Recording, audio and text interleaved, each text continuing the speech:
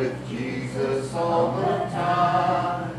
Come and dine, the Master calleth, come and dine. You may feast at Jesus' table all the time. He who fed the multitude, turned the water into wine. To the hungry calleth now, come and dine.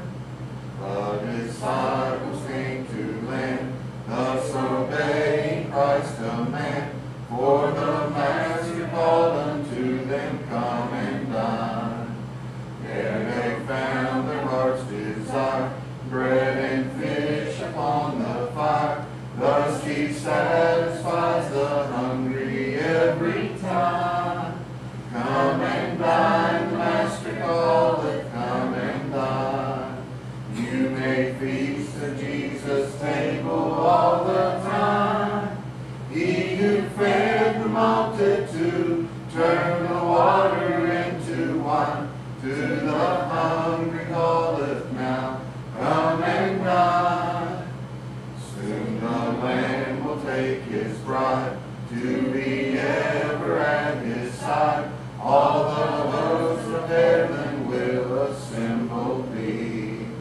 All 'twill be a glorious sight, all the saints in spotless white, and with Jesus they will feast eternally. Come and dine, the Master calleth, come and dine. You may feast at Jesus' table all the time. He who fed the multitude, turned the water into wine. To the hungry calleth now, come and dine. Amen.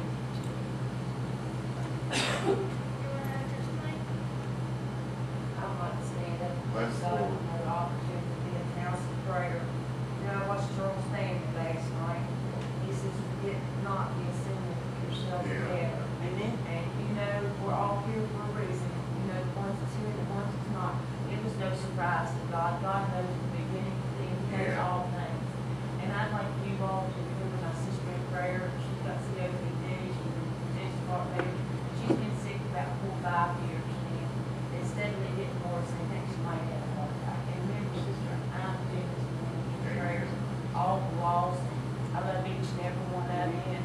And I love my Lord and Savior all my morning. I was going to Amen. Amen.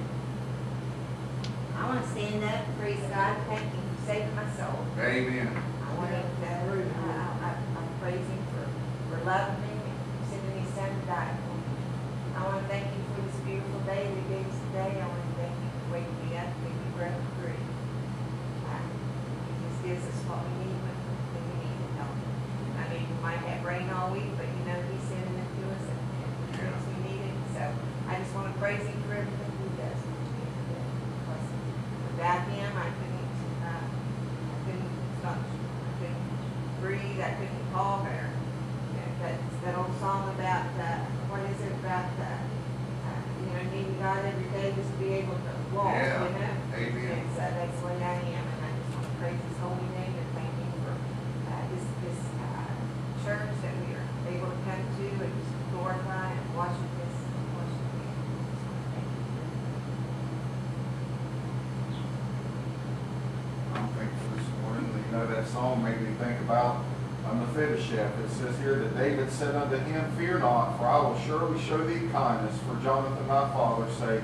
And I will restore thee all the land of Saul thy father, and thou shalt eat bread at my table continually."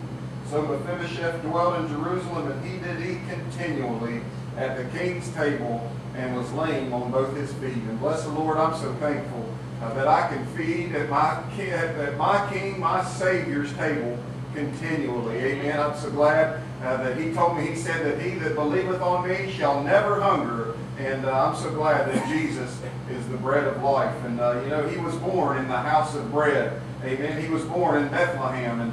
And I'm so glad that Jesus is my bread of life, and that He feeds me continually.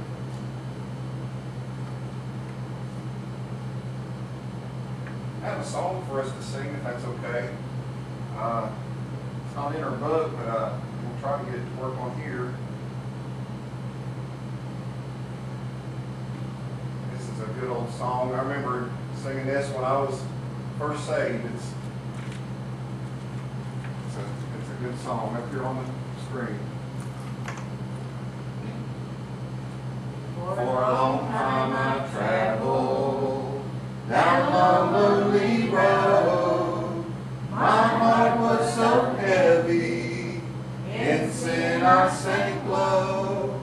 Then I heard about Jesus, what a wonderful hour. I'm so glad that I found out He would bring me out through His saving power. Thank God I am free, free, free from this world of sin. Washed in the blood of Jesus, I've been born again. Hallelujah, I'm saved, saved, saved by His wonderful grace. I'm so glad that I found out He would bring me out and show me the way. Like a bird out of prison that's taken its flight, like a blind man that God gave back His sight, like a poor wretched beggar that's found fortune and fame. I'm so glad that I found out He would bring me out through His holy name. Thank God I am free, free, free from this world of sin. Washed in the blood of Jesus, I've been born again. Hallelujah, I'm saved, saved, saved by His wonderful grace. I'm so glad that I found out He would bring me out and show me the way. Let's sing the chorus one more time. Thank God I am free, free, free from this world of sin. Washed in the blood of Jesus, I've been born again. Hallelujah, I'm saved, saved, saved by His wonderful grace. I'm so glad that I found out He would bring me out and show me the way. You know that word, hallelujah, I was listening to Jimmy Swaggart the other day, and he was preaching in a stadium, and it must have had 200,000 people in it. It was just around, it was in 1988, and he was in Honduras, and he was preaching the gospel, and bless the Lord. He would say something, and then a man would repeat it in Spanish, and then he'd say something, and then the man would repeat it in Spanish, and he just kept on and kept on, back and forth. He'd say it in English, the man would say it in Spanish, and back and forth and back and forth. And all of a sudden, Jimmy Swaggart got excited, and he said, hallelujah! And that man said, hallelujah! And he said, hallelujah! And that man said, hallelujah! And I tell you, there's one word that's the same in every language, and it's that word right there. It's hallelujah. Glory be to God. The Bible says, extol Him that rideth upon the heavens by His name, Jah. That's a contraction of Yahweh and Jehovah. And glory be to God. When you say hallelujah, you're saying praise the Lord. That's what you're saying. You're saying praise the Lord. Praise ye the Lord. Hallelujah.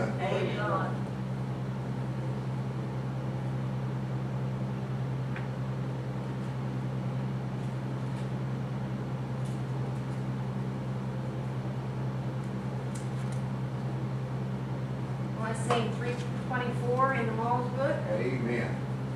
Bless the Lord.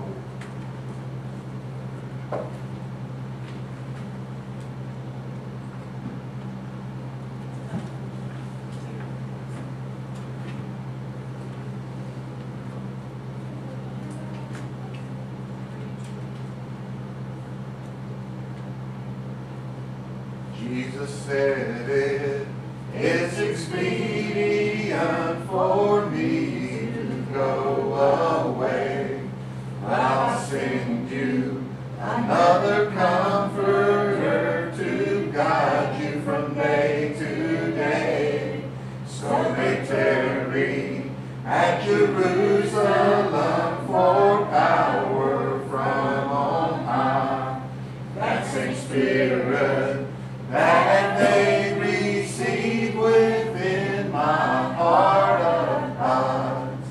I can feel His Holy Spirit dwelling deep within.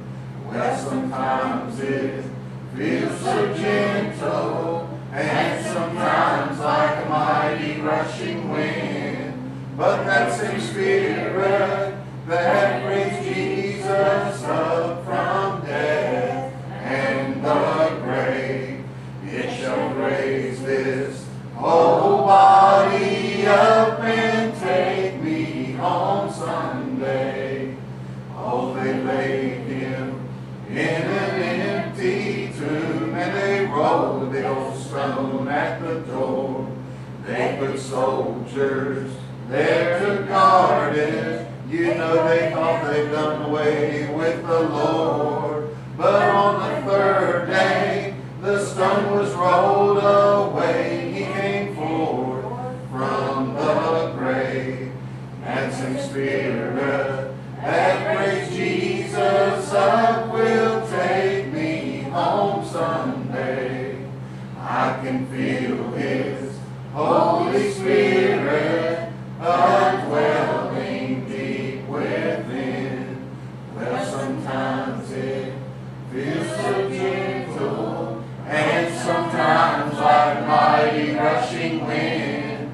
But that same Spirit that raised Jesus up from death and the grave, it shall raise this whole body up and take me home someday. It shall raise this whole body up and take me home someday. Amen. Can I have a prayer request? Remember, Father, me in your prayers, and my grandchildren are lost, and my sons are lost. I've got family members that are lost, and just remember those in the hospitals, nursing homes, and, you know, and that will close us to the other day, that Father God will just intervene there, Lord, and just send somebody to talk to, tell them what Jesus did, and God sent His very best. So just come, just like come and die, just come to Jesus today. He's the only way. There's no other way to Jesus. And that we would live in a way that people can see that we truly, truly love Jesus with all our heart, mind, body, and souls. So you all just, I remember you all in prayer, and once again, Jean, I know she needs our prayers, and you know, we're going to leave this place for these days, whether it be the rapture or death. You know, one out of one's going to die. That's reality. Amen. So, you know, I just pray for those who has lost loved ones and everything. I know what it feels, and most of you do. And I pray for Sister Phil's lost her sister. And y'all just be with me that I might be what God would have me to be, not just what the world would have me to be, but as my Savior would have me to be. And that I walk the straight and narrow in Jesus' name. I ask you today, and just be with you children, Lord. It's just hard out here for you all, and it's a wicked world, and I know Jesus is looking below, and it's worse now than what it was. So I just think it must be caught up with me. Yeah, Amen. amen. So you know I love each and every one of you, and I love my Lord and Savior most, more than anything in this world or anybody. And sometimes it gets hard, sometimes it gets rough, but there's nothing too hard for my God. That's right, amen. I just want to tell you I love Him, and I love each and every one of you this morning. Bless you, Lord. Remember Roger and Maria, and I know Maria's working on a new job and things. I want you to remember my brother and his wife down in Florida. Remember them and things that they deal with. And remember the lost that are around here, the folks that are around here that don't have a desire to come and hear the Word of God. Pray that the Lord would compel them and use us to compel them to come in. That this house will be full. One of our grandsons is 22 today. Praise the Lord. Aaron. And I don't believe Aaron goes to church. And I would like to get a reading. Remember me and Aaron when I lost kids. Aaron has a lot. I know the Lord can make it. Just keep me encouraged.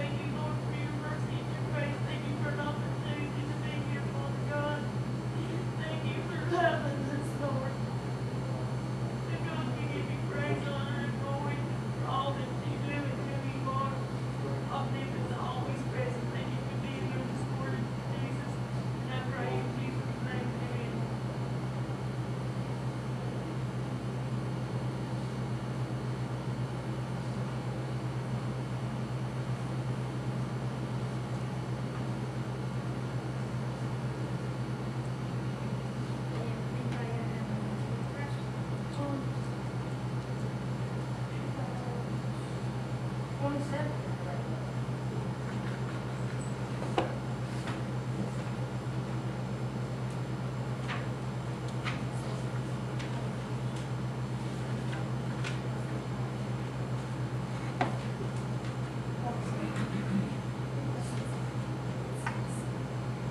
What a fellowship, what a joy divine, leaning on the everlasting arms. What a blessedness, what a peace of mind, leaning on the everlasting arms. Leaning, leaning, safe and secure from all alarms. Leaning, leaning, leaning on the everlasting arms. Oh, how sweet to walk in the pilgrim way, leaning on the everlasting arms. Oh, how bright the path grows from day to day, leaning on the everlasting arms. Leaning on Jesus, leaning on Jesus, safe and secure from all alarms. Leaning on Jesus, leaning on Jesus, leaning on the everlasting arms. What have I to dread? What have I to fear? Leaning on the everlasting arms. I have blessed peace with my Lord so near, leaning on the everlasting arms. Leaning on Jesus, leaning on Jesus, safe and secure from all alarms. Leaning on Jesus, leaning on Jesus, leaning on the everlasting arms.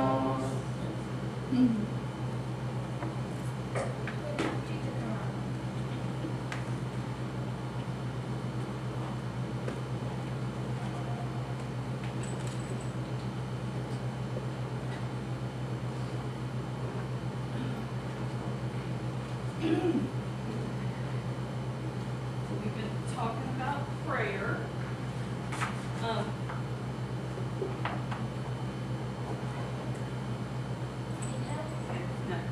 Where can we pray? Anywhere, anytime. Anywhere, anytime. Right. What are 4 things we should do when we pray? Pray, repent, ask. Okay. We all know that we should pray regularly and respectfully if we hope to let God guide our lives. Do you ever wonder how your prayers can help somebody else? Pray for others. God wants us to pray for others too. Okay. Got a little experiment for us to do. Okay, I've got water. And I've got an egg here. Reverend, you want to come and gently drop this egg into the water and tell us what happens to the egg. This egg represents us. Okay? It sunk, didn't it? Okay? And back over here. Careful, careful, careful. Okay. Now I need somebody to come up here and somebody else. A lot of. I need 3 tablespoons of salt.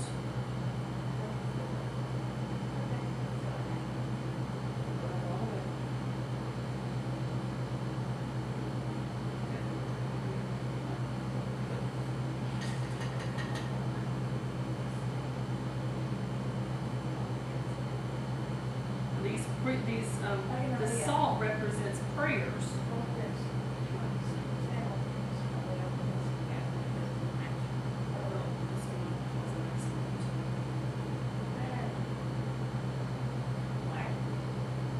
Fill that all way.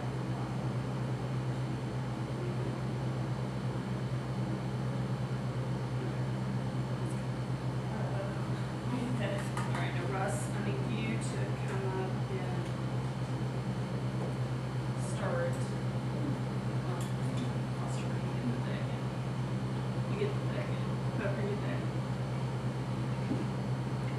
salt represents prayers.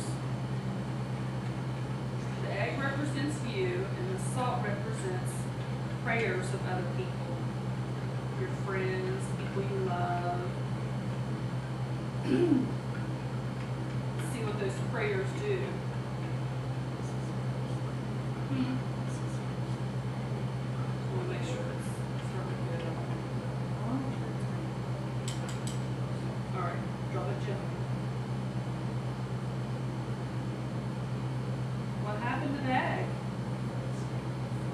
It floats, doesn't it? Those prayers lifted you up, didn't they? Let's go over our memory verse for some. Oh, now we're going to do it. It's going to sit down on me. Okay. Now remember, I want us to say it by memory, okay? And when you get to this verse right here, and forgive us our debts as we forgive our debtors, okay? All right, let's see if we can say it without looking. Okay. Matthew 6, 9 through 13. After this manner, therefore, pray ye. Our Father, which art in heaven, hallowed be thy name.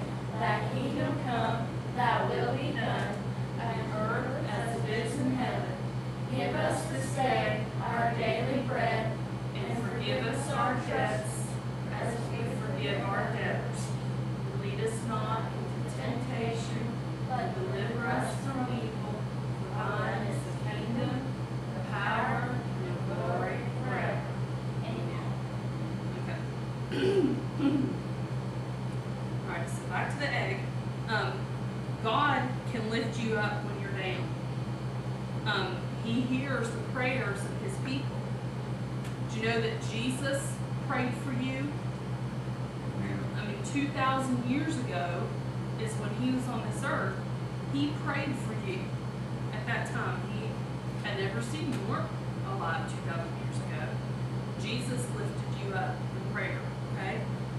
Let's turn to John chapter 17. John chapter 18. Chapter 17. Hey.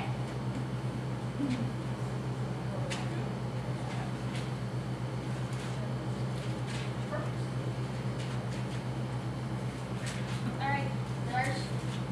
What did you say? Start at verse 1. We're reading the whole chapter. John what? 17.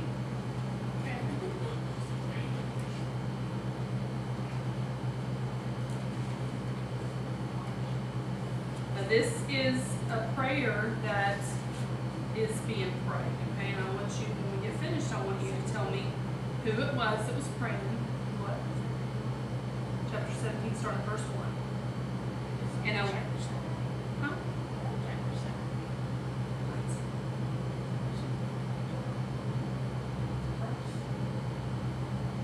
I said John chapter 17.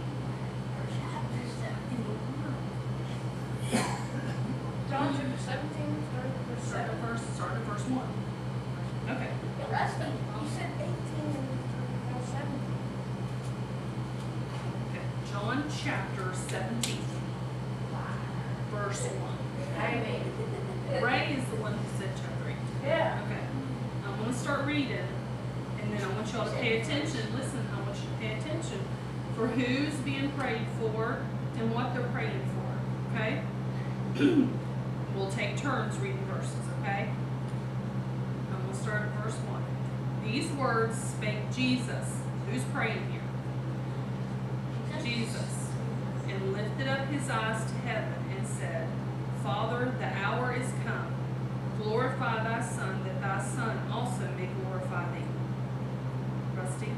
As thou hast given him power over all flesh, that he should give eternal life to as many as thou hast given him. Yep. And this is my eternal, that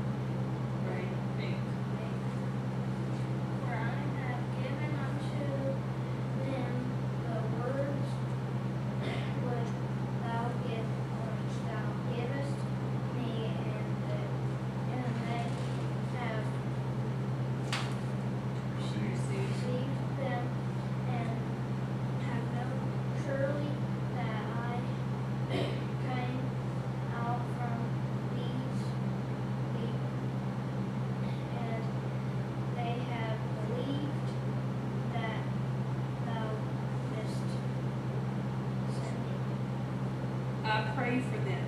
I pray not for the world, but for them which thou hast given me, for they are thine. And all mine are thine, and thine are mine, and I am glorified. 11.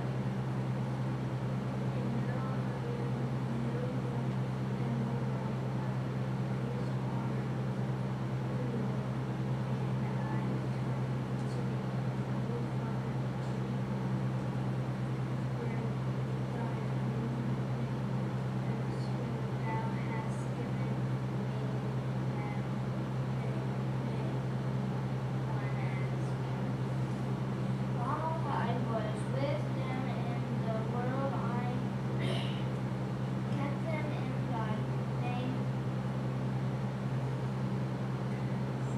Those that thou gavest the Son.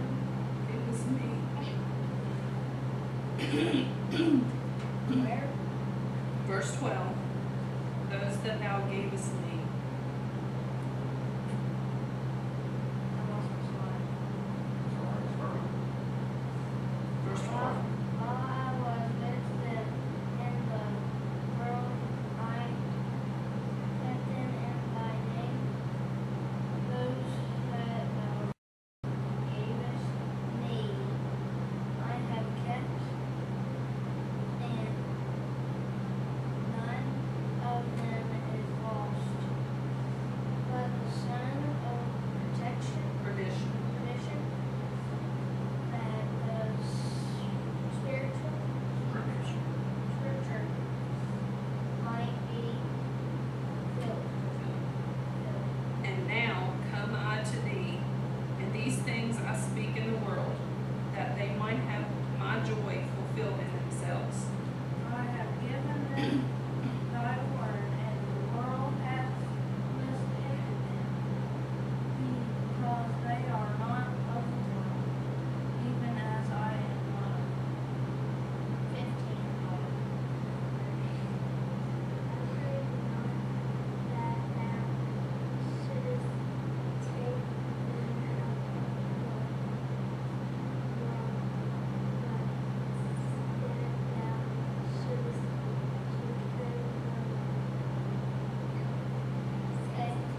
I know. They are not of the world, even as I am not of the world. Sanctify them through thy truth. Thy word is truth.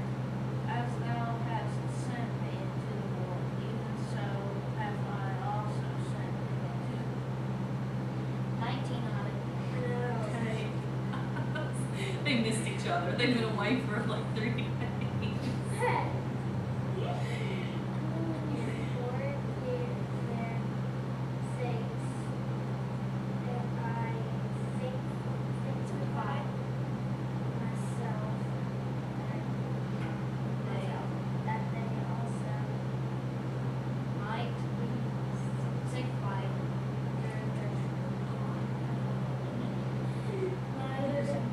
Neither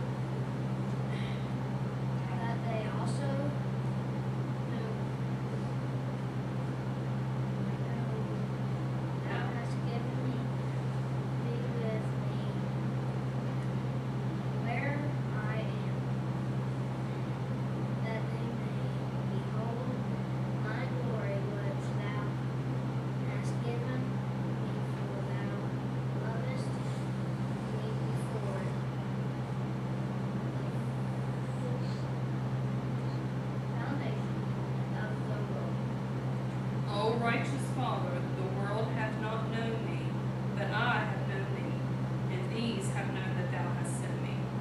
And I have declared unto them thy name, and I will declare it, and the love wherewith thou hast loved me, love me may be in them, and I am in them. Okay, don't close your Bibles. Why does it say where and with them? Wherewith, wherewith, it was just a different way to do it. That the love that thou hast loved me, where may be in them. Alright, so who's praying here? Jesus. Okay. Alright, now I want you to, we're going to look for different forms of the word pray, or the word pray, throughout the chapter. Okay, there's he doesn't just say I pray, but there are other things that he also says instead of using the word pray. These words Spake. How about, okay, starting in verse 9. In verse 9 it says, I pray for them. I pray not for the world. In verse 11 he says, and I come to thee. In verse 13, what is it?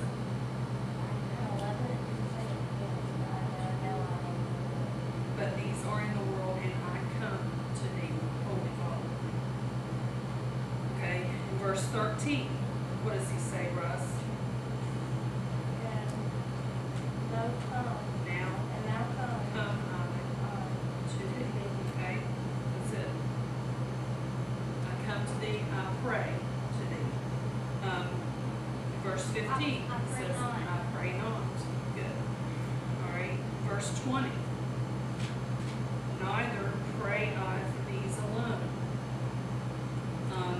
Then in verse 24, it says, Father, I will that they also whom thou hast given me. I will, I pray. So there are different ways, that he said the word pray in different ways. And what is Jesus praying about? What was he praying for? Us. He's praying for us. He did pray for us part of the time. Who else did he pray for? A lot of the times through here, he was praying for his followers, his disciples. When he said,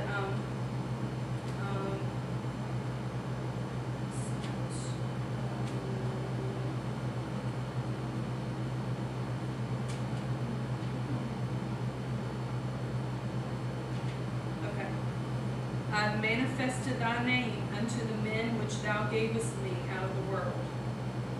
Thine they were, and thou gavest them me, and they have kept thy words. He's talking about his disciples. God gave him those disciples, his 12 disciples. What did he pray for them? What did he pray for regarding his disciples? Let's see. In verse 11, Rusty. in John's opinion. Yes. Verse 11. And no, I am no more in the world, but these are in the world, and I come to thee, Holy Father, keep free thine own name, those whom thou hast given me, that they may be one as we are. Okay. So he prayed for God to keep them.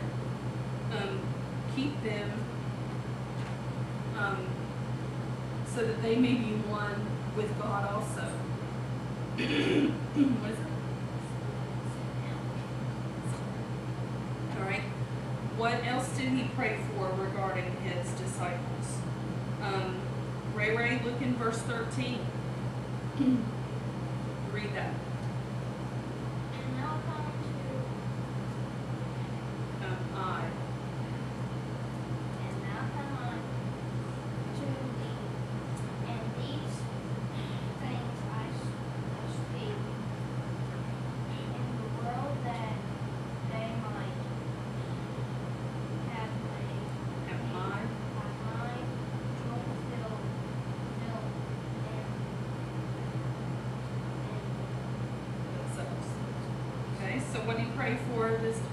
disciples in that verse? That they might have my joy, that they might have joy. Let's see, go to verse 15, Autumn.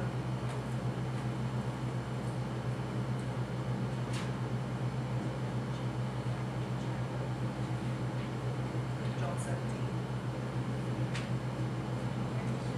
Verse 15.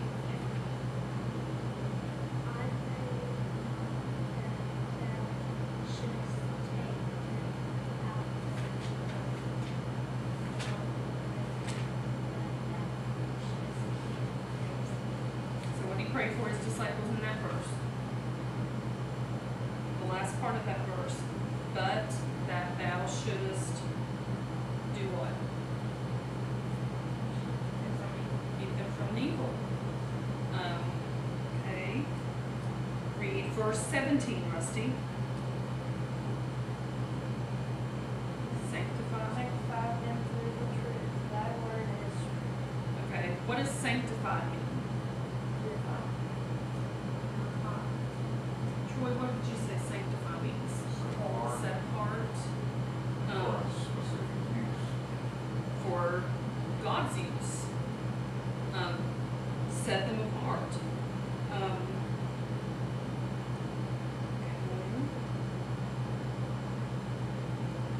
How are we to be sanctified? Autumn, look in verse 19 and tell us how they were to be sanctified.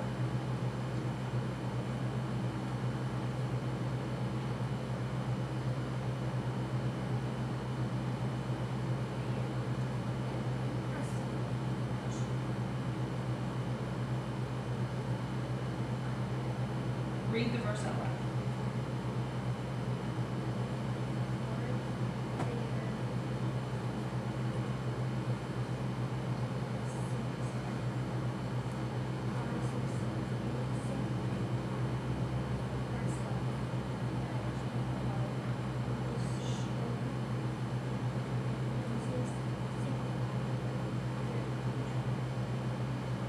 So how, all right, Rusty, how are we to be sanctified? Through the truth. Okay, where do we find the truth? Okay. What did he give us? The word. Where do we find God's words? In the Bible. Okay. All right, now we're going to look for something that Jesus prayed for regarding you and me as believers. Who wants to read that verse? Verse 21. That thy all may be one. That they all. That they all may be one, as thou, Father, art in me and in thee, that they also may be one in us. I didn't have you back for that. I should have had to go back to verse 20. I'll read that. Neither pray I for these alone, so not just for the disciples, but for them also which shall believe on me through their word. So he's praying for us, that they all may be one. As thou, Father, art in me and I in thee, that they also may be one in us. So how cool is it that Jesus prayed for you and for me way back then? He was praying for you. Right, we weren't even here yet. He was praying for us. He did. That's right. How does God feel about those who believe in his son? He loves us, doesn't he? He wants them to be with him in heaven, to see his glory. So this prayer shows that we should pray for ourselves, for others, and for believers everywhere. Okay, now something else, the Y in the word pray is for yield. Okay, anybody want to explain what yield means? Take caution. When you go from the state to the intersection, you yield the intersection. You have to go out into the moving traffic, don't you? You have to, and if you don't watch out, if you just go out there whenever you want to go, you might get hit. But you have to go when you have to go with them. Our memory verse tells us that we should yield to God when we pray. When we ask for God's will to be done, we're yielding to God, which means that we're trusting God to do what's best, even though it may not be what we want at the time. Can you think of the time when Jesus yielded to God's will?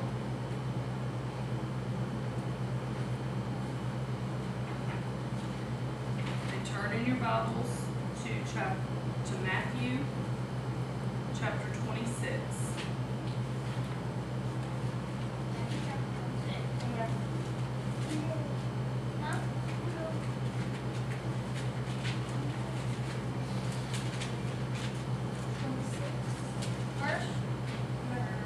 Start at verse 36.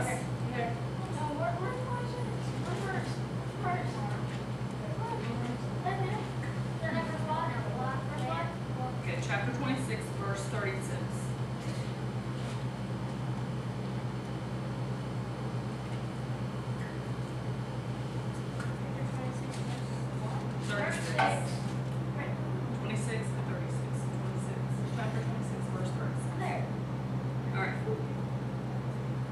Start reading, or we'll take turns again. Read through the end of verse 45. Then cometh Jesus with them unto a place called Gethsemane, and saith unto the disciples, Sit ye here while I go and pray yonder. So Jesus is getting ready to go and pray. All right, Russ. And he took with him Peter and 2 sons of Zebedee, and began to be sorrowful and very heavy. Sorrowful, very heavy. Then saith he unto them, My soul is Exceeding. sorrowful, even unto death. Tarry ye here, and watch with me. And he went and led A little further. farther, and fell on his face and prayed, saying, O my Father, if it be possible, let this cup pass from me. Nevertheless, Nevertheless, not as I will, but as thou wilt. okay, so what do you say right there? Nevertheless, not as I will, but as thou wilt. He knew what was getting ready to happen. He was getting ready to be crucified. And he was asking God, if this cup can pass for me, if at all possible, let it pass for me. I don't, want this to happen, but I want your will to be done. He's yielding to God. All right. And he cometh unto the disciples and findeth them asleep, and saith unto Peter, What? Could ye not watch with me 1 hour? Let's see, 41. Which then pray, Watch and pray. watch and pray, that ye enter not into temptation. The spirit is willing, but the flesh is weak. He went away again the second time, and prayed, saying, O my Father, if this cup may not pass away from me,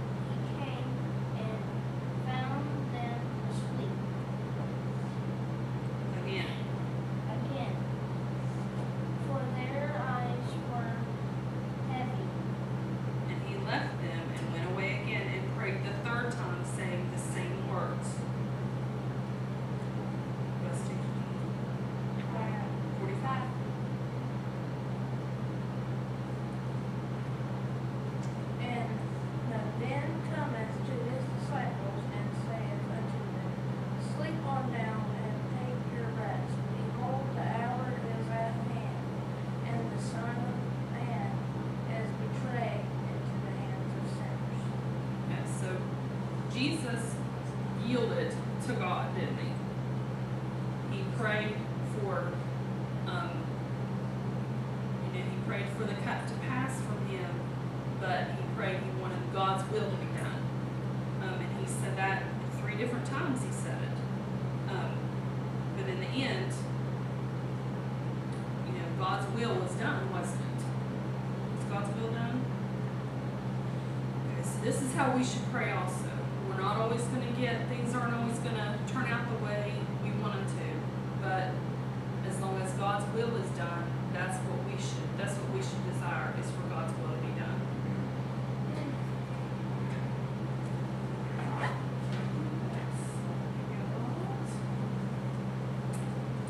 Sing.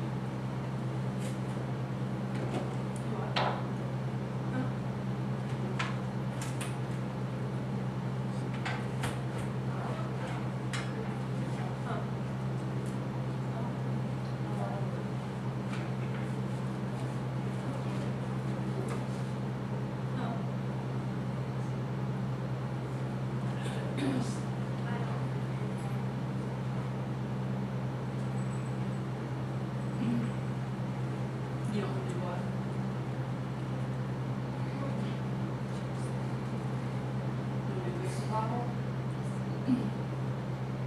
Genesis, Exodus, Leviticus, Numbers, Deuteronomy, Joshua, Judges, Ruth, 1st and 2nd Samuel, 1st and 2nd Kings, 1st and 2nd Chronicles, Ezra, Nehemiah, Esther, Job, Psalms and Proverbs, Ecclesiastes, Song of Solomon, Isaiah, Jeremiah, Lamentations, Ezekiel, Daniel, Hosea, Job, Amos, Obadiah, Jonah, Micah, Nahum, Habakkuk, Haggai, Zechariah, Malachi,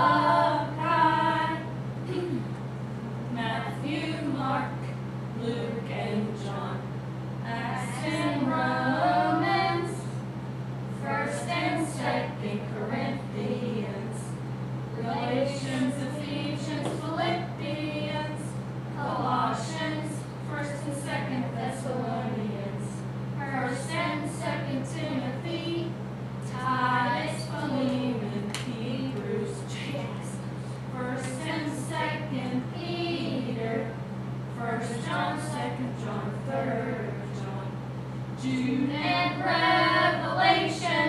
Good job.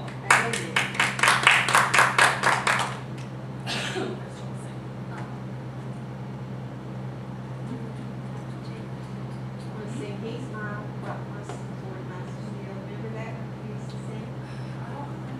He's my rock, my sword, my shield. He's my wheel in the middle of the field. He's the lily of the valley, the bright and morning star. Makes no difference what you say. I'm working on my knees and pray. I want to Serve him every day till Jesus comes. So you go faster. Then you go a little bit faster. Remember that? You don't remember it. Rusty liked this one. He was Yes, a little he did. bit. That was He's my rock, my sword, my shield. He's my wheel in the middle of the field. He's the lily of the valley, the bright and morning star. Makes no difference what you say. I'm going to get on my knees and pray. I'm going to serve him every day till Jesus comes. He's my rock, my sword, my shield. He's my wheel in the middle of the wheel. He's the lily of the valley, the bright and morning star. Makes no difference what you say. I'm going to get on my knees and pray. I'm going to serve him every day till Jesus comes. He's my rock, my sword, my shield. He's my wheel in the middle of the wheel. He's the lily of the valley, the bright and morning star. Makes no difference what you say. I'm going to get on my knees and pray. I'm going to serve him every day till Jesus comes. We used to get really early. He's my rock, my sword, my shield.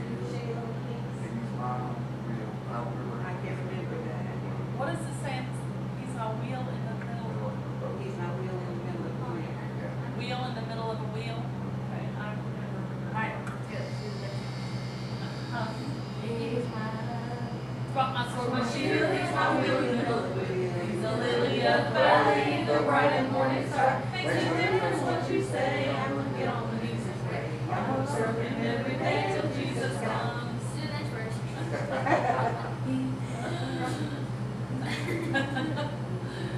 All right, you want to sing that?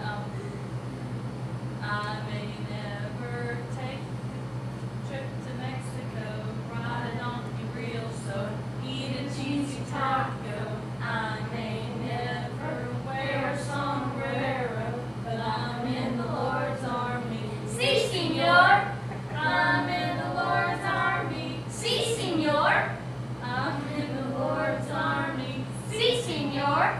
I may never take a trip to Mexico, ride a donkey real slow, eat a cheesy taco. I may never wear a sombrero, but I'm in the Lord's army. Si, senor. I like the prayer until it What about, says, "Si, senor." what about the one? What's the space one? I may never take a trip to outer space, ride in a rocket race, shoot a laser into space. I may never see an alien any place, but I'm in the Lord's army. Roger, sir. I'm in the Lord's army. Roger, sir. I'm in the Lord's army. Roger, sir. I may never take a trip to outer space, ride in a rocket race, shoot a laser into space. I may never see an alien any place, but I'm in the Lord's army. Roger, sir. That's right. Shoot a laser. How do you do it? Shoot a laser into space. All right. What else? The army one. I may never march in the infantry, ride in the cavalry, shoot the artillery. I may never fly o'er the enemy, but I'm in the Lord's army. Yes, sir! I'm in the Lord's army. Yes, sir! I'm in the Lord's army. Yes, sir! I may never march in the infantry, ride in the cavalry, shoot the artillery. I may never fly o'er the enemy, but I'm in the Lord's army. Yes, sir! Ain't there another one? I think there's a count. There's a cowboy one, but we can't remember how that goes. It's yee-haw, I'm the Lord's cow, and yee-haw. I don't remember, I can't remember how the rest of it goes. Give us. What else do you see? Anything else?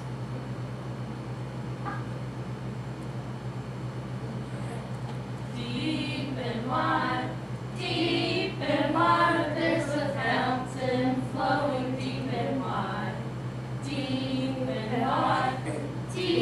and wide, there's a fountain flowing deep and wide. Wide and deep, there's a fountain flowing wide and deep. Wide and deep, there's a fountain flowing wide and deep. Is that it? Okay, y'all help me with this stuff here. Take it all. Yeah, Rusty said, I'll pay you $10 if you drink that. I bet you would. That'd be fun for you, wouldn't it?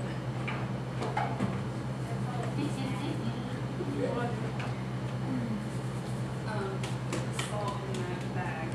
This year. Thank you. You wanna have a song request?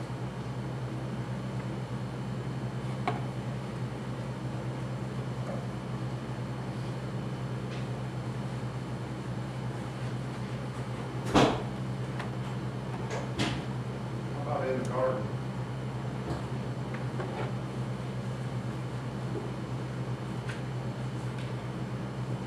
So 147 is the red road.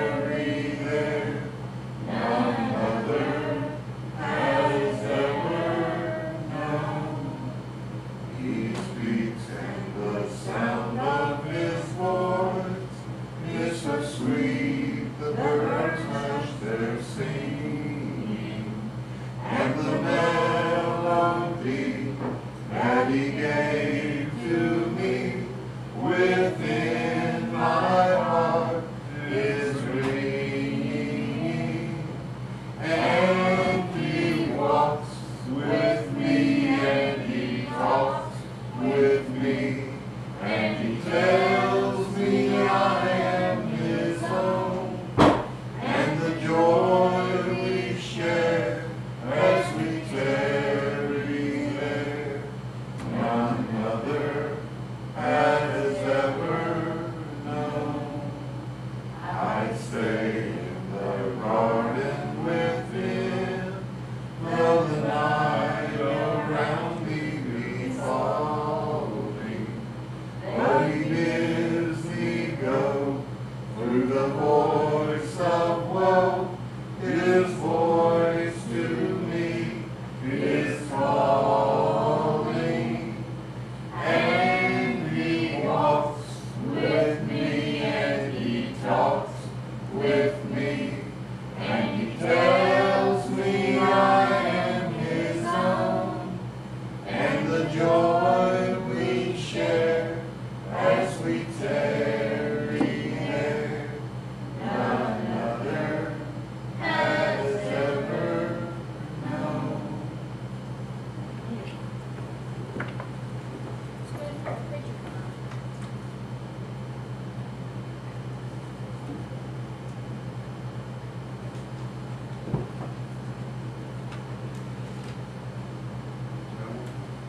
No one can know the joy that you have between you and Jesus except for you. That's right. I'm glad that it's that way. I'm glad that it's a personal relationship, and that it's not a bunch of rules and regulations and grievous burdens to serve the Lord. That's right. Amen. If you would look with me at the book of Isaiah, chapter 53. Isaiah chapter 53. How many of you are familiar with this passage of Scripture? Are you familiar with Isaiah 53? If you're not familiar with it, I encourage you to become familiar with it, because it is a very beautiful picture of the Lord Jesus.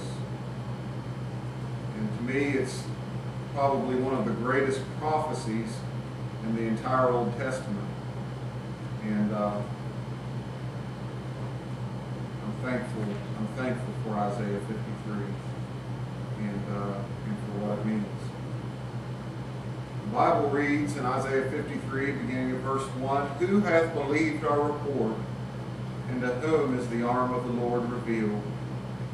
For he shall grow up before him as a tender plant, and as a root of a dry ground.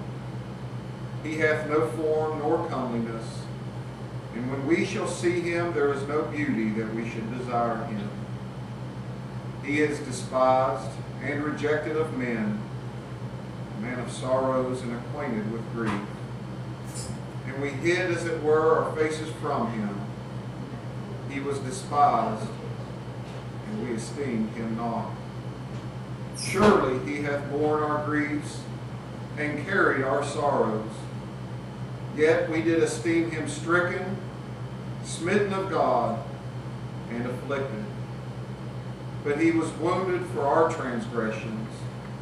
He was bruised for our iniquities. The chastisement of our peace was upon him, and with his stripes we are healed." And let's all go to the Lord in prayer.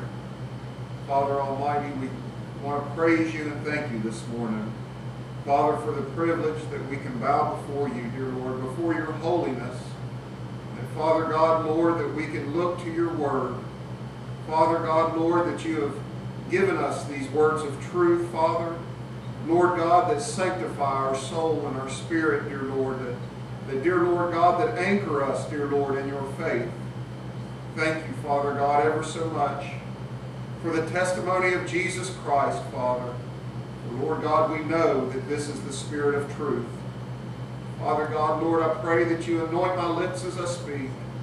Hide me, dear Lord, I pray, behind the cross of my Savior. Father, that you may encourage these your people, that we may live in your will and glorify your name. every day of our life.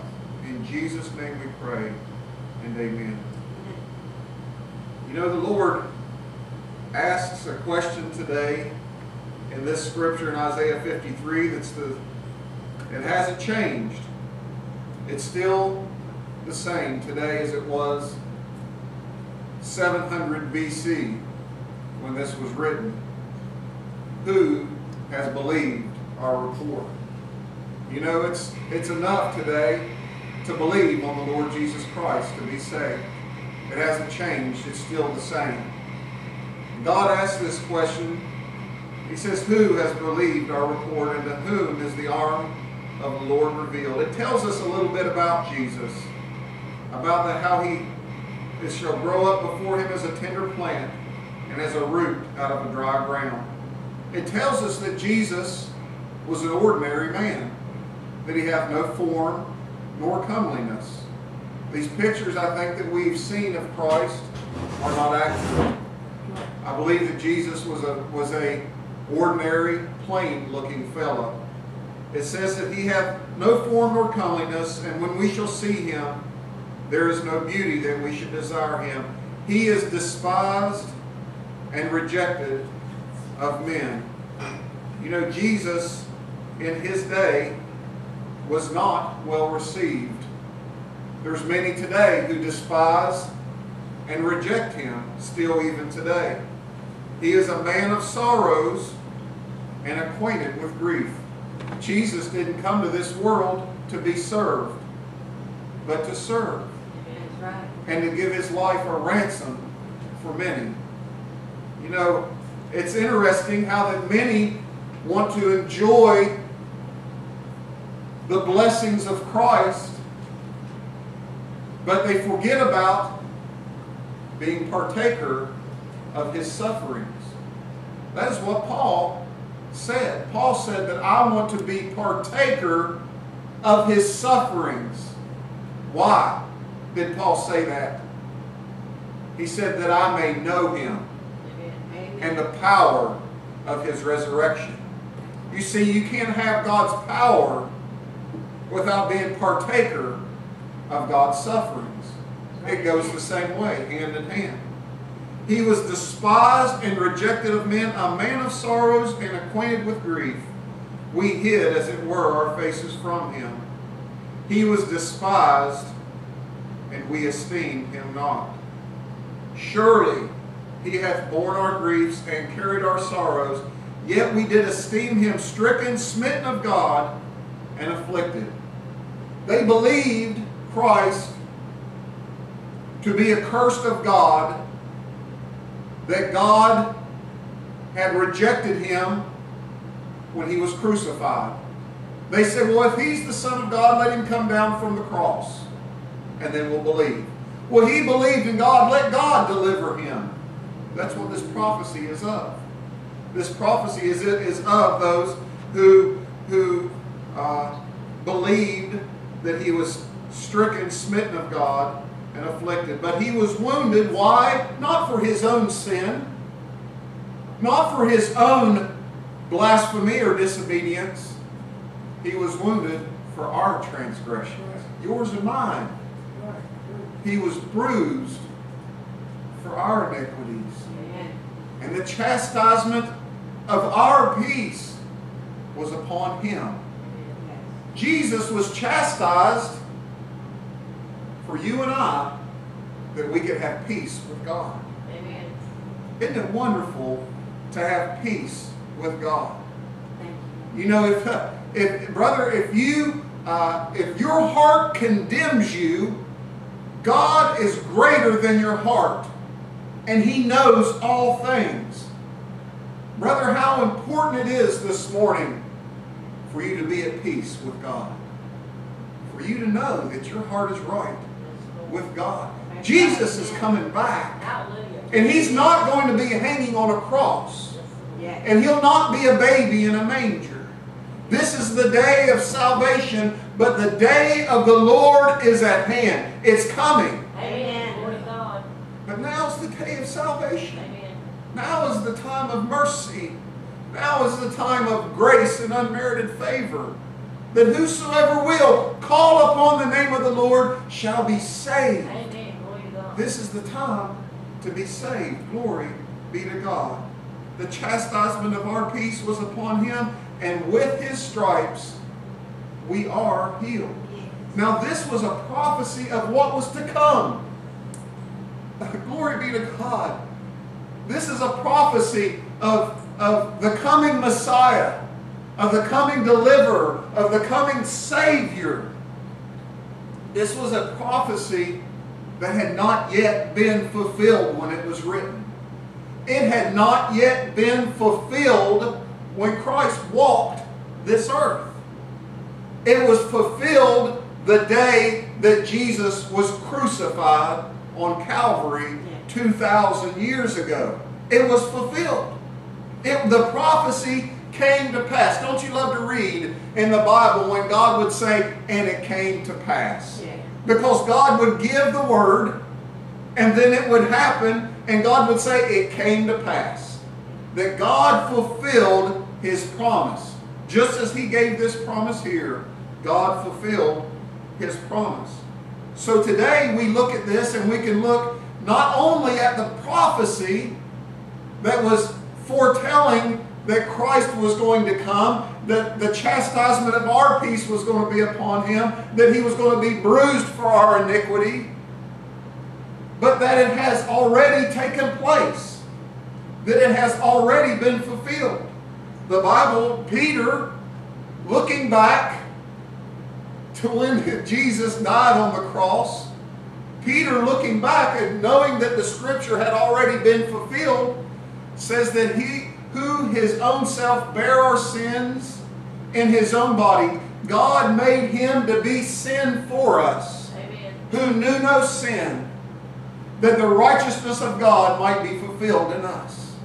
And so he says that he who his own self bare our sins in his own body on the tree, that we being dead to sin should live unto righteousness, by whose stripes ye were healed.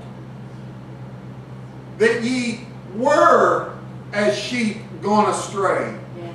But now ye have returned unto the bishop of your souls. Is the rest of that scripture. Ye were healed. Peter's saying that this is past tense.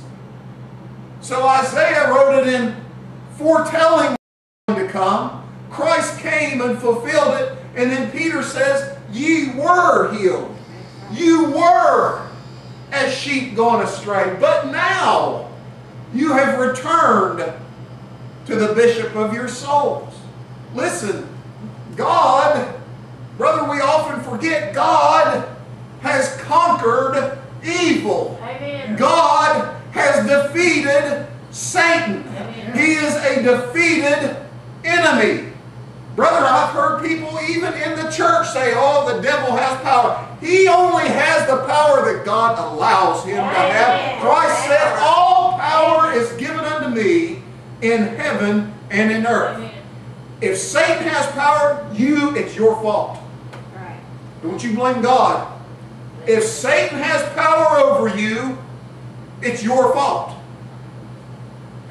Because God has defeated him. Amen. God has conquered him. He causes us always to triumph in Christ Jesus. This battle has already been won. It has already been conquered. Glory be to God. All we need to do is believe. Who has believed our report? The human mind does not want to believe simple things. The human mind wants to make it complicated. But I fear lest by any means, as the serpent beguiled Eve through his subtlety, so your mind should be corrupted from the simplicity that is in Christ. It's so simple a child can understand. You know what, as a matter of fact, Brother Jim? He ordains strength in children.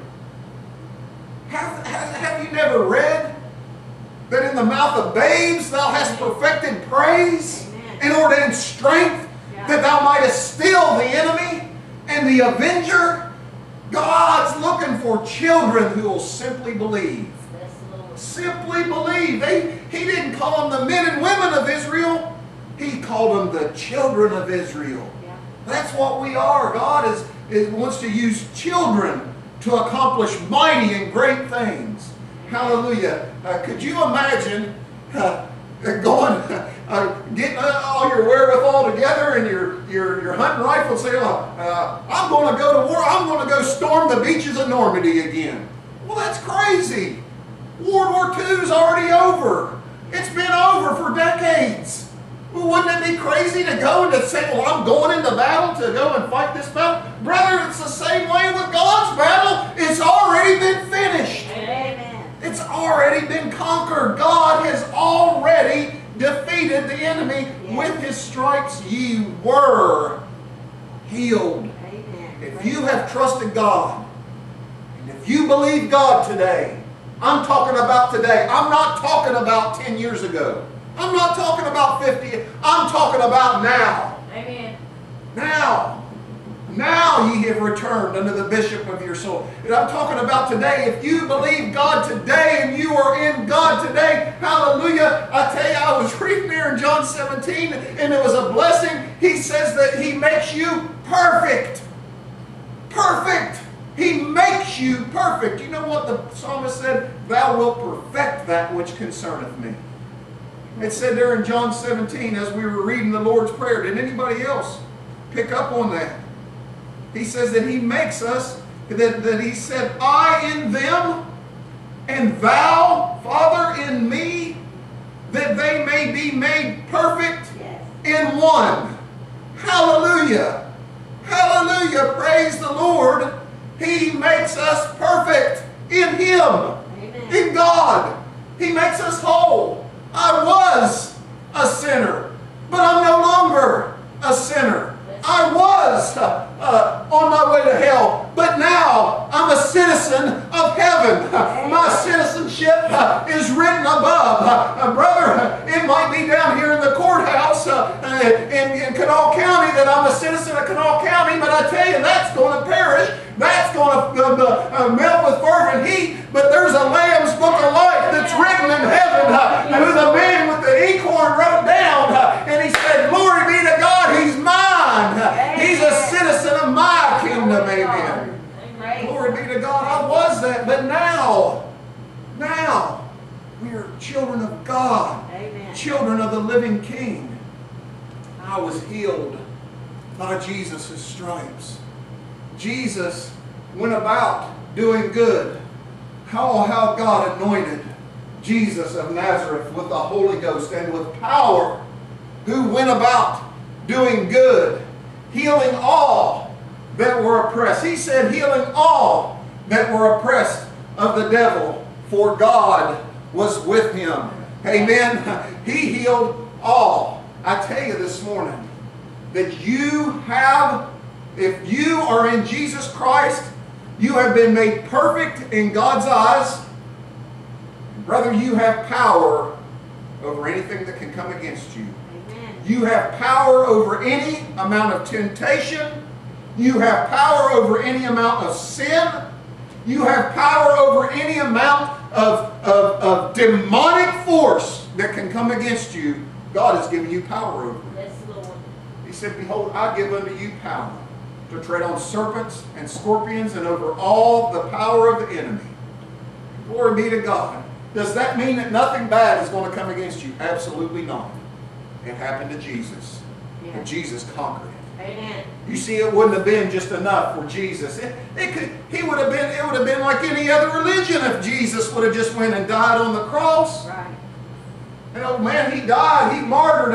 Look, there's people that go into crowds and set off bombs with themselves every day and do these things. But brother, Jesus conquered death, hell, and the grave. He has said, I am he that was dead and am alive forevermore, and I have the keys of hell and of death.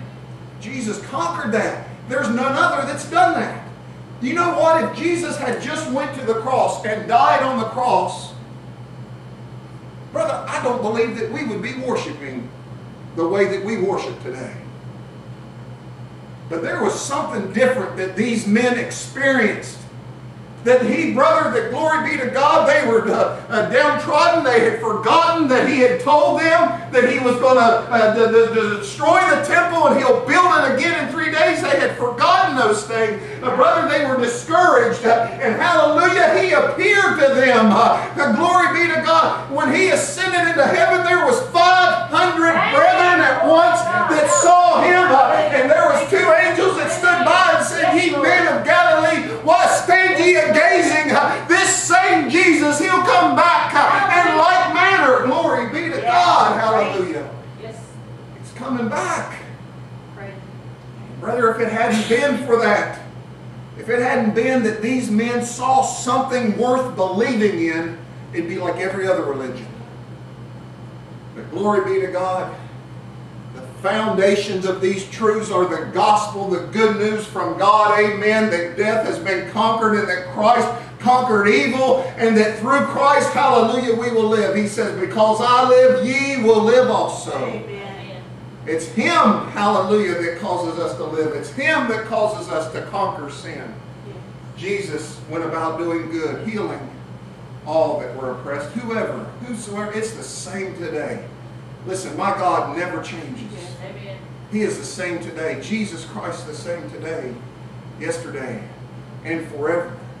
He's the same Jesus. And I tell you that those same words that Jesus spoke in Matthew chapter 18 where he said, "And where 2 or 3 are gathered in my name, there will I be in the midst." I tell you that, brother, you can gather in a yard somewhere. You can gather in a bedroom. You can gather in a church house. And Jesus said, "I will be there in the midst of you."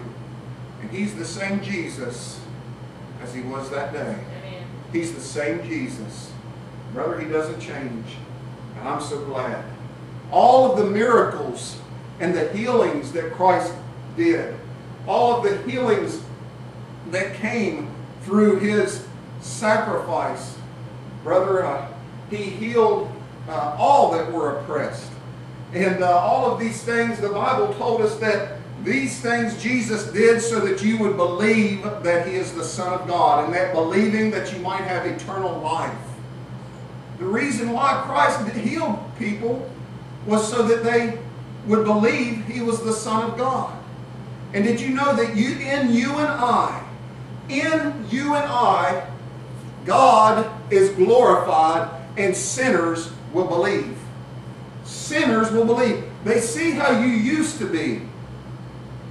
But now they see how you are now.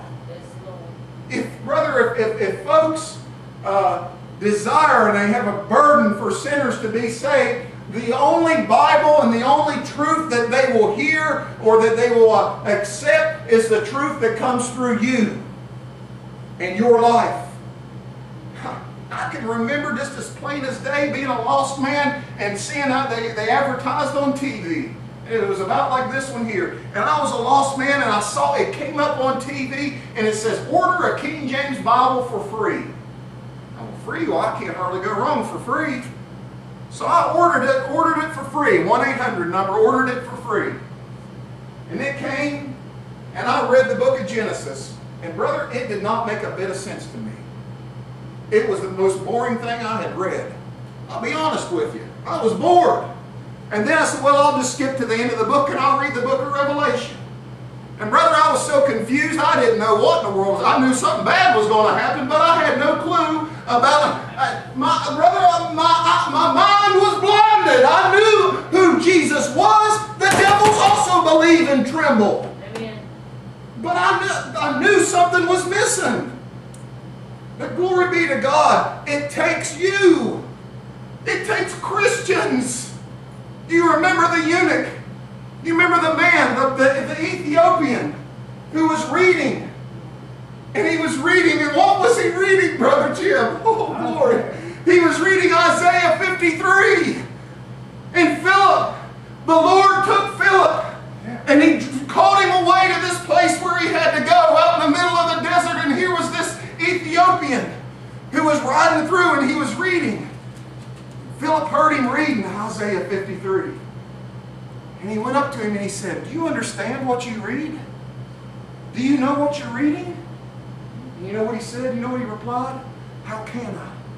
Except a man show me." How can I? He admitted that he needed help.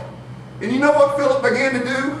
He began to preach to him Jesus. Hallelujah. He began to preach to him Jesus Christ and tell him who Jesus was. And the prophet wasn't speaking of himself, but he was speaking of Jesus. The Lord Jesus Christ, the Master, the Savior, the King of Kings and the Lord of Lords. It was him who he was reading of. And man said, what doth hinder me to be baptized? Here's water. Amen. That man was saved. And he was baptized. And right there, his eyes were opened. You see, Jesus makes the difference. Amen. Jesus makes the difference. We were as lost sheep. But now, we have returned unto the Bishop of our souls. The Lord did many miracles. Many people were healed so that the Lord would be glorified and that people would believe he was the Son of God. Matthew chapter 8, after the Sermon on the Mount, the Bible said that there came a man, a leper. And that leper, he knew who Jesus was. And he said, Lord, if thou wilt, thou canst make me clean. And Jesus said, I will. He said, be thou clean. And you know what? Immediately, his leprosy was cleansed. You know what leprosy is representative of in the Bible? It's representative of sin. It's representative of sin. If you study what leprosy is, leprosy begins with a bacteria. It's a bacteria. I don't know about you, but I can't see bacteria. You get maybe under a microscope, you might be able to get to see it. But brother, with the human carnal eye, you cannot see bacteria. But I tell you what you can see.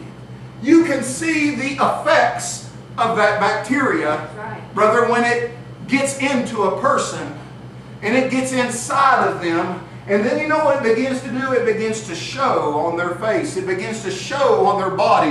And that bacteria, that little tiny bug is what it is. It's a little tiny pestilence.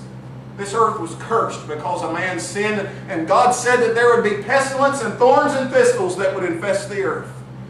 That little bacteria, it'll take hold inside of a man or inside of a woman, and it manifests itself, and it causes leprosy, and it brings their immune system down, and their immune system is unable to fight things off. And then from that, there's other effects to where their skin and all kinds of other things because of infections that they cannot fight off. This leprosy, this tiny bacteria. I tell you that sin is the same way. Then, brother, it doesn't take some big, huge, monstrous sin to cause you to fall. Brother, a little leaven, the Bible says here, 1 Corinthians 5 and 6, know ye not that a little leaven leaveneth the whole lump? A little, it just takes a little bit. Now, you ladies know about baking and stuff, which I know absolutely nothing about, and you know that you take just a little bit of leaven. Is it true? To put in something to make the bread rise? It makes the whole thing rise, doesn't it? It takes some little tiny thing to make the whole thing to balloon up. See the same all through the Bible. Horrible things began with just little things. Amen. You see, it was David that stayed home instead of being out with his brothers fighting in the war. And then he went out on his balcony and he saw the woman bathing. And that's how it began. Yeah. But it all went all the way to where David lost his firstborn child. Yeah. Brother, it was just a little bit. It was just a little bit of sin. Listen, brother, sin is not something to be toyed with. Amen. Right.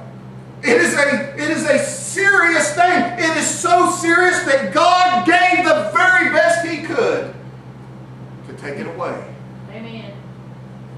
You see, Jesus taught here in Mark chapter 9, He says, if your hand offends you, cut it off. It is better for thee to enter into life maimed than having 2 hands to go into hell, into the fire that shall never be quenched. So is Jesus saying, well, if I can't stop sinning, I need to cut my hand off? Jesus is trying to get us to realize, He is trying to get us to realize how dangerous the effects of sin are and what the price of sin is. The price of sin is outrageous. It is outrageous. Brother, it is unreasonable. That's what Jesus is teaching here. He is saying that it is unreasonable. The amount of sin, the amount that you have to pay for sin is outrageous. You can never attain it. Jesus isn't saying, well, if you're a thief and you keep stealing with your hand and you keep doing these things, if you cut your hand off, well, then you're going to go to heaven. That's not what He's teaching. Jesus is teaching us that the wages of sin is death. It is, brother, far beyond anything that you can pay. He said, if your eye offends you, pluck it out. It's better for you to have 1 eye than to have 2 and to enter into hell. Jesus, brother, it's the same as the parable that He taught about the man who, when he owed a great debt, and the tax collector came. Imagine the tax collector to come and knock on your door tomorrow and say, you owe back taxes for something that you did 10 years ago. And I'm going to take everything you got. I'm going to take your house. I'm going to take your family. I'm going to sue your children. I'm going to sue your grandchildren. I'm going to take everything you got and I'm going to lock you in jail. That's unreasonable, brother. Yeah. But that's what Jesus taught on. He taught on it in Matthew chapter 18. The man who wouldn't forgive his brother. But he went out and he took him by the throat and he said, pay me that thou owest. Well, you know what? It came up to be reckoned that he had to pay it all. And he said that everything was to be sold. His house, his children, his family, everything. All he had to do was say, Lord, have mercy on me. Have mercy on me. Jesus is teaching us here. The price of sin is unreasonable. But this leper was healed by Jesus. How was he healed, my brother? How was he healed? He asked. He said, Lord, if you will, you can make me clean. You know what Jesus said? I will. I will. All you need to do is ask. Who hath believed our report? And to whom is the arm of the Lord revealed? You know what the arm represents? It represents the power of God. Amen. Amen? That's the power of my God. He can heal you of sin. Amen.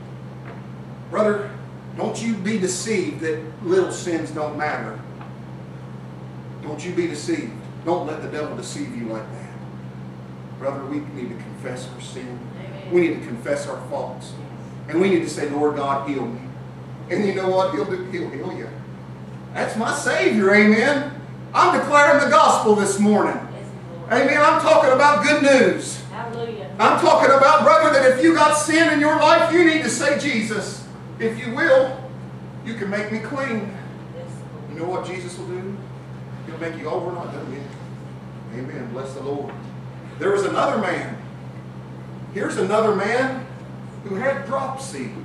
You know what dropsy is? It's congestive heart failure. That's what it is. That's what we call it today, congestive heart failure. This man had dropsy. There was a certain man before him which had the dropsy. And Jesus was in the synagogue, and it was on the Sabbath day, and he looked around to him and he says, is it lawful to heal on the Sabbath? You know what? The Sabbath was not, man was not made for the Sabbath. Sabbath was made for man. Amen. Amen? That's what Jesus said. They were so caught up in religion. He wanted to see what they'd say. He said, is it lawful to heal on the Sabbath? And every man held their peace. But Jesus healed him. Amen. You know what Jesus did? Jesus healed his heart. Amen. He healed his heart. Jesus can heal your heart. Yes, he can. Do you know what your heart is? When we read in the Bible about the heart, well, we know that the heart pumps blood, and we know it's a physical. Brother, there's nothing physical about the heart that God's interested in. God's interested in the innermost workings of your mind. Right. The innermost workings and the innermost thoughts. The innermost things that you ponder upon, and the things that trouble you, and the things that delight you. God is interested in those things. Amen. The Bible says in Hebrews 4:12 that for the Word of God is quick, it's alive, and it's powerful. It's sharper than any two-edged sword. It pierces even to the dividing asunder of soul and spirit, and it's a discerner of the thoughts and intents of the heart. Amen. God is interested in the thoughts that go on inside of your mind. When you read the word heart and Bible, you can say, my mind. The mind that I think with. Not your brain, but your mind. The thing that the control of knowledge, your conscience. God is interested in that. For out of the heart proceed evil thoughts, murders, adulteries, fornications, thefts, false witnesses, and blasphemies. For out of the abundance of the heart, the mouth speaks. Whatever your mind is dwelling on, that's what you're going to talk about. Amen. And God, Jesus, with His stripes, ye were healed. Christ paid the price, amen. He was beaten with that cat of nine tails to heal you. Amen. To heal your heart as He healed this man's heart. Yes. With the dropsy that day on the Sabbath in the synagogue. Yes. He wants to heal your heart. He wants to heal your mind. God knows that the enemy's battleground where he wants to take control of you is in the mind. He wants to. He knows that if he can get through to your mind, that he can try to bring you down. But the weapons of our warfare are not carnal. I can't see the devil. You can't see the devil. I can't fight the devil. You give me any kind of gun or knife or sword or whatever, I can't fight him with that. The weapons of our warfare are not carnal, but I tell you that they're mighty through God to the pulling down of strongholds, casting down imaginations and every high thing that exalteth itself against the knowledge of God, and it brings every thought unto the obedience of Christ. Yes. Brother, God will heal your mind. Amen. He's already did it. He's already done it. This example here was just to show His power. That what He can do in the spiritual, He's not limited by just the physical. Glory be to God. The Bible said, and they drew nigh to Him to hear the word. When He was preaching, He entered into Capernaum, and there was brought to Him a man that was lame. And hallelujah, when they could not draw nigh to Him before the press, they uncovered the roof where He was, and they let down the bed wherein the sick of the palsy lay. And when Jesus saw their faith, He said, Son, thy sins be forgiven thee. Amen. And they said, who is this that speaks blasphemies? Only God can forgive sins. He said, so that you may know that the Son of Man hath power on earth to forgive sins. He saith unto the sick of the palsy, I say unto thee, arise. And hallelujah, take thy bed and walk. And you know what? That man walked. Hallelujah. God did the physical healing because of the people who were blind, the people who could not understand the truth of spiritual things. God did the physical healing so that they could believe who He was. So this example of the man with the dropsy, it's not just a story. It's a scriptural account of the power of God to heal our hearts. Yes.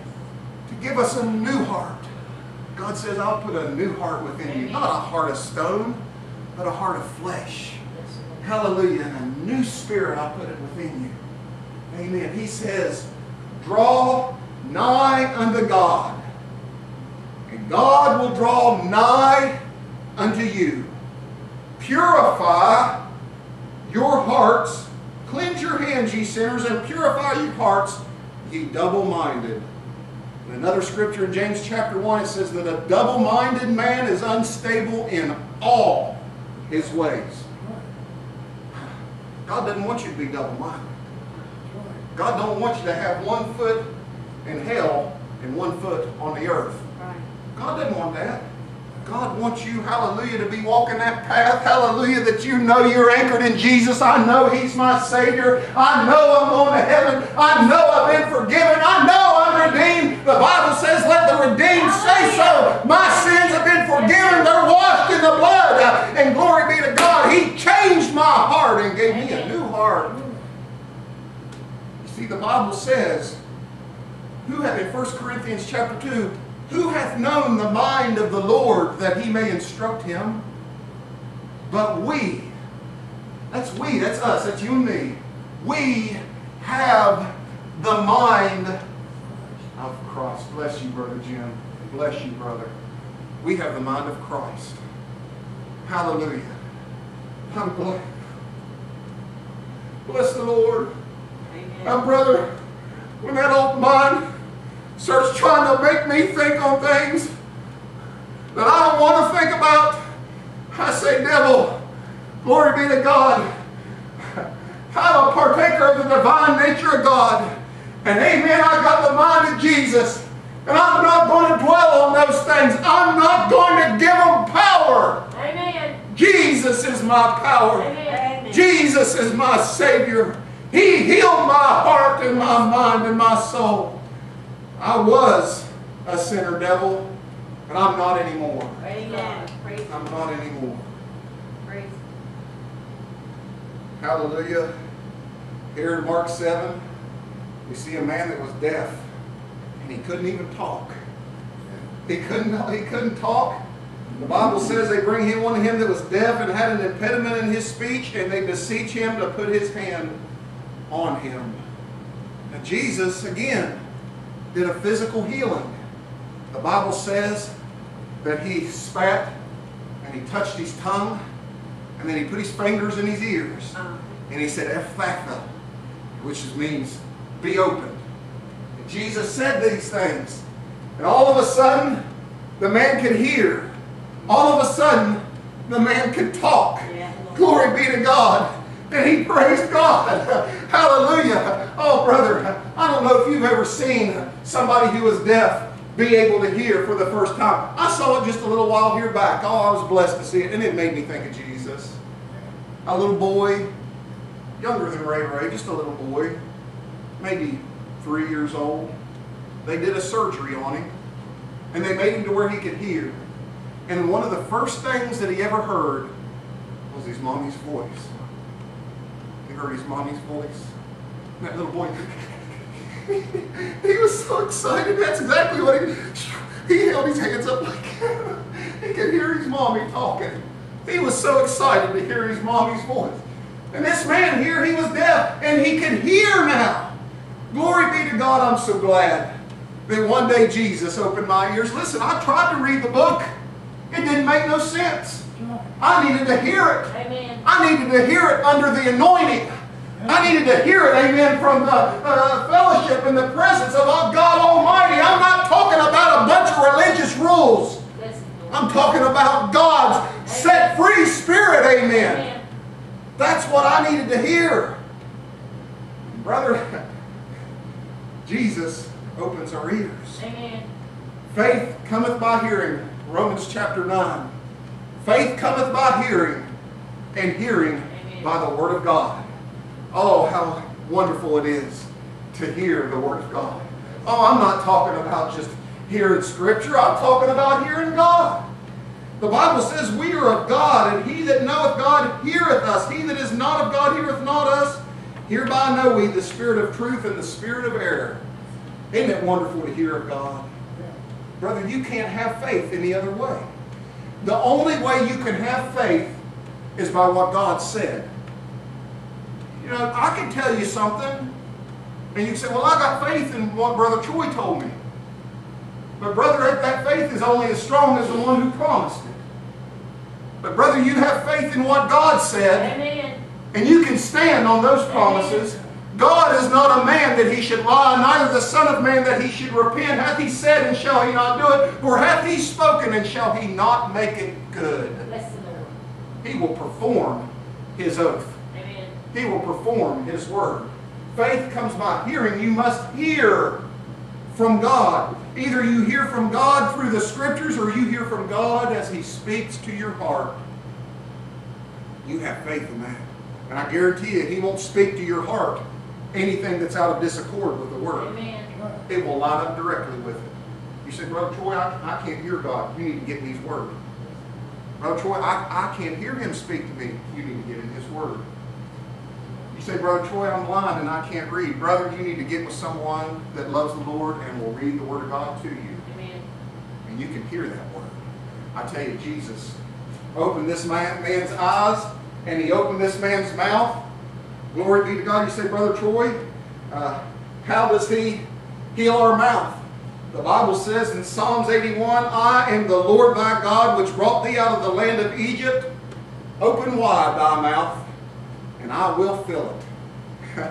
I'm glad to have a big mouth for Jesus. Hallelujah. Amen. I'm glad to have a big mouth for Jesus. Brother, I'm not ashamed of Jesus. Amen. It's good to talk about Jesus. It's good to talk about good things. Amen. The Bible says there in Psalms 103, who satisfieth thy mouth with good things, so that thy youth is renewed like the eagles. Brother, if all the things you can talk about is bad things, if everything that comes in your mind and then you end up talking about those bad things, you need a heart transplant. You need God to heal your heart, and I tell you, if He heals your heart, He'll heal your mouth. Amen. And amen, you'll want to talk about good things. What's it say? He's satisfied. Hallelujah. I'm not starving hungry for the things of Jesus. He satisfies. Amen. He's the bread of life. Amen. He that believeth on Him shall never hunger, and he that trusts in Him shall never thirst. Amen. He will satisfy you. He will quench that thirst. He will quench that hunger with His bread of life. You get in the Word, brother, and the Word will heal you. It'll sanctify you. Amen, as we learned in Sunday school. The Bible told us that John's dad, Zechariah, he wouldn't believe what the angel said. The angel said, you're going to have a baby. And he says, and when you have that baby, I want you to call his name John. And you know what? He wouldn't believe. And you know what happened? His tongue was bound. Amen. His tongue, listen, who hath believed our report? And to whom is the arm of the Lord revealed? If you don't believe, your tongue will be tied. You can't talk of these good things that we're speaking of. These good things that God satisfies you. It doesn't make sense, and it doesn't make, brother, it's like trying to speak a foreign language. But he that believeth on God heareth us. And he speaks of those things. Zacharias, brother, he wouldn't believe, so his tongue was tied. But as soon as he confessed it and he wrote it on a tablet, his tongue was loose. He wrote down and he said his name is John, and his tongue was loose, and he praised God. Hallelujah, brother. We're talking this morning about God giving you a new mind, a new heart, about taking away your sin. Hallelujah, giving you ears to hear and a mouth to confess, things to sing of. Hallelujah. God has made us to sit in heavenly places, to sing heavenly songs, to say heavenly prayers, to preach heavenly word, and to testify of heavenly things. Woo! Hallelujah. What a wonderful Savior we have. Glory to God. We've been healed. We've been healed. I remember. It's hard for me to think back, and I thank God that He doesn't let me forget of what manner of man that I was. I don't dwell on it, and the only reason I talk about it is to testify. But I like to look. I think to think back to where, brother, that a lot of the times the only things I could speak of were things that were bad. Jesus gave me a new mouth. Bless the Lord. Hallelujah. You know what? We sing that song. I love to hear Sister Gail sing it. It is no secret what God can do. What He's done for others, He'll do for you. With arms wide open, Praise God. He'll welcome you with, it is no secret what God can do. There's many other things that Jesus did. Hallelujah. Healings that He did. Brother, these aren't just stories. They're examples to us of God's power. The man with the withered hand, whose hand was withered. The Bible says in Ephesians 4:28, let him that stole steal no more, but rather let him labor, working with what? His hands. I tell you that God will give you a new set of hands. Yes, Lord. He'll give you a new set of hands, and that the things that you work on, God will prosper those things. Whatsoever He doeth will prosper, and His leaf also shall not wither. Glory be to God. He shall be planted by the tree of rivers of waters. And brother, and he shall be as a tree planted by the rivers of waters, whose leaf also shall not wither, and whatsoever he doeth shall prosper. You know the devil had to confess about Job. He said, you have blessed the work of his hands. I tell you, God will bless the work of your hands. Yes, Lord. He'll give you a new hand, as He did this man with the withered hand. He says that you should work with your hands the thing which is good, that He might have to give to him that needeth. Why does God bless the work of your hands? God blesses the work of your hands so you can be a blessing. Amen. It's not just for you. God blesses the work of your hands so you can be a blessing to someone else. That someone else might be partaker of the divine nature of God. Aren't you glad? Hallelujah. Raising the dead. Jesus raised the dead. I was dead. I was like Lazarus, brother, and I was dead in trespass. And you hath He quickened, who were dead in trespasses and in sins. By His stripes we're healed. Where in times past ye walked according to the course of this world, according to the prince of the power of the air, the spirit that now worketh in the children of disobedience. I was dead, I was lost, but now I'm found. Amen. I was blind, but now I can see. 2 Corinthians 4:4 says that the God of this world hath blinded the minds of them that believe not. There was a man who was blind from his birth. And they said to the Lord, they said, Lord, who sinned? This man or his parents? And if you notice, if you read there in John chapter 9, the Bible doesn't say that the man cried to Jesus and said, Jesus, heal me. He never did that in John chapter 9. He never asked. Jesus said, this man is blind that the works of God might be manifest in him. That God would be glorified. Amen. Brother, God wants us to be able to see. Except ye be born again, and except ye be born of the water and of the Spirit, you cannot see the kingdom of God. You can't see it. You're blind from those things. Just as I was when I would try to read the Bible, and it wouldn't make a bit of sense. One day, Jesus opened my eyes. Hallelujah.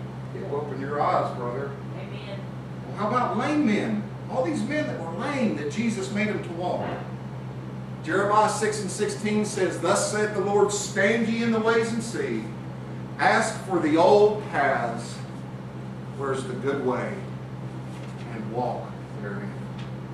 Brother, I'm so glad that it hasn't changed. The way has not changed. The path has not changed. Amen. It's still the same today. He will cause you to walk. Just as He did that lame man that day. They lowered him down through the roof. They uncovered the roof. And Jesus saw him. There were so many people in there that they couldn't get to Jesus, so they lowered him down. That man took up his bed and walked. Hallelujah. And I tell you that Jesus will cause your feet no longer to walk places that you shouldn't be walking, but He'll cause you to walk on the path, the highway of holiness, Amen. that the unclean cannot pass over. Hallelujah. He'll have you to walk on that pathway, amen.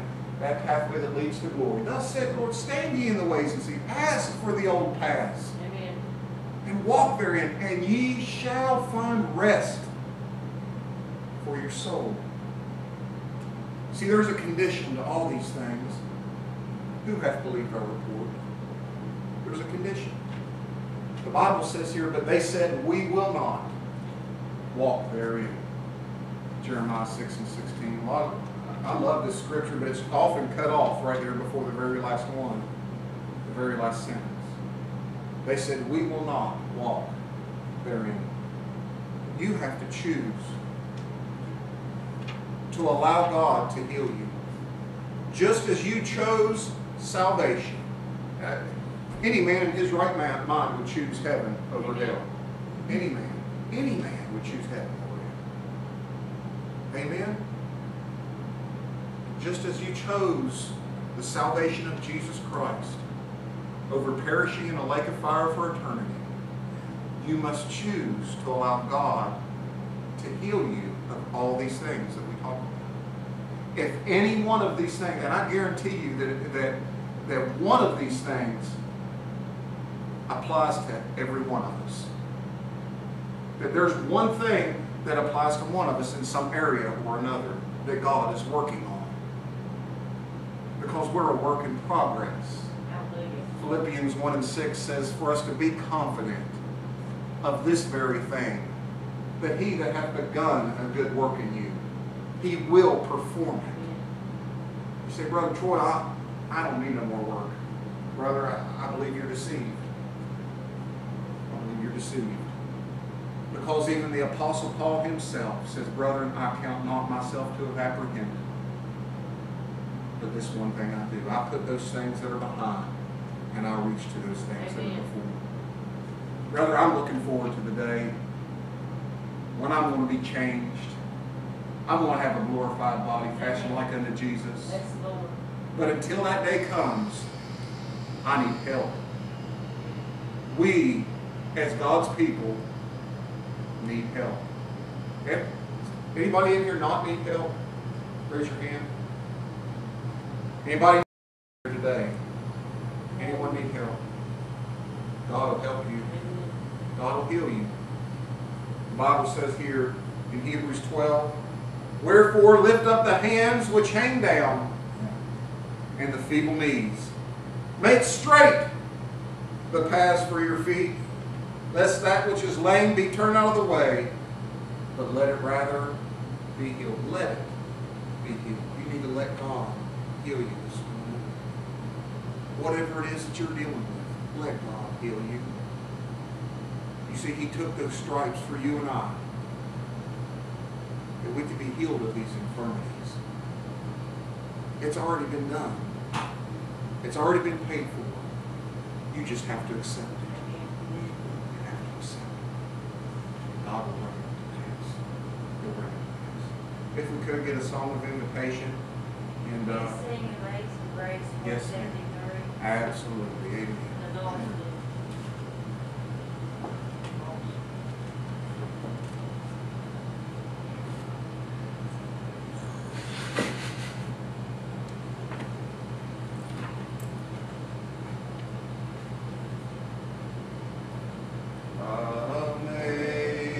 Amazing grace, how sweet the sound that saved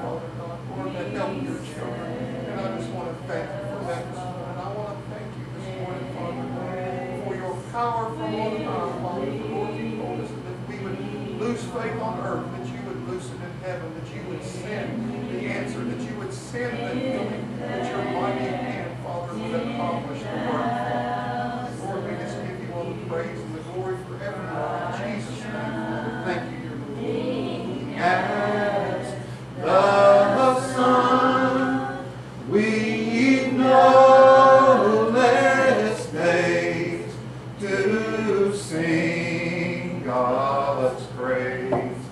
And when we first begun, praise God, praise God, praise God, praise God, praise God, praise God, praise God, oh praise God, praise God, praise God, praise God, praise God, praise God, praise God. And you have something you want to say? I have a lot I need to say. Bless Jesus. I got a lot of things on my mind. I've been wrong. Bless your heart, a son. long time. Bless you, man. 61 years I've been trying to serve my Savior like I'm supposed to. I haven't been doing it. Bless you, man. Bless your heart. My father taught me to be a thief. Bless you, man. I've been a thief all my life. Till today. Bless Jesus. And Amen. the Lord straightened me out. Bless Jesus. Amen. Y'all come up here and give me a hug. Let's praise the Lord. Amen. Bless the Lord.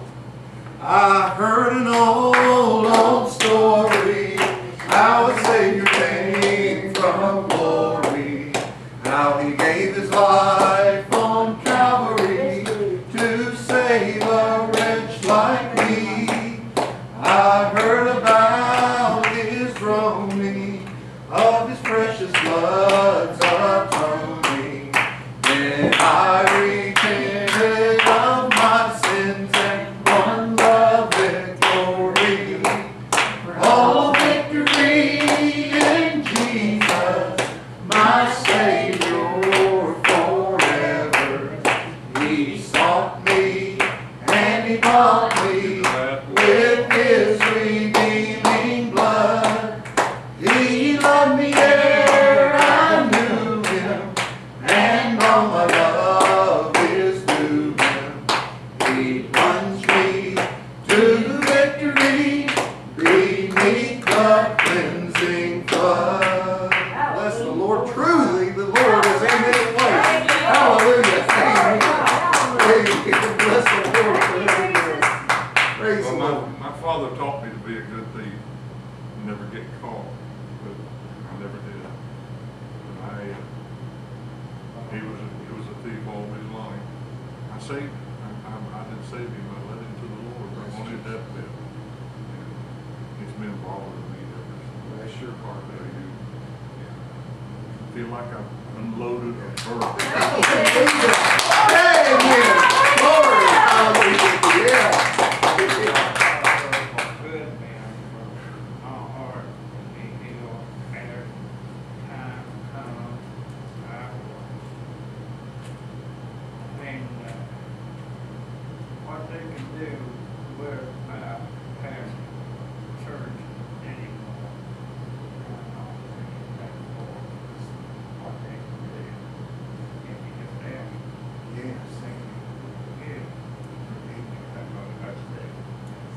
My circle, my heart is broken, else down You know, I never thought much of it. Just nickel dime stuff. Wasn't no big thing. We straightened me out. The Word of God. Lord straightened me out. Bless The Lord Jesus. put a burden on me to straighten my life out. Bless the Lord Jesus. Amen. I try to be a good Christian, but you can't if you got something hanging over your head. You've got to unload it. Get Yes, it off amen. your back, Amen. and then you can go on. Amen.